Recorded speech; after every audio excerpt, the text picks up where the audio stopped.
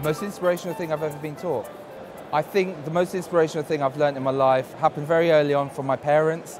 My mum was a cleaner, my dad was a builder.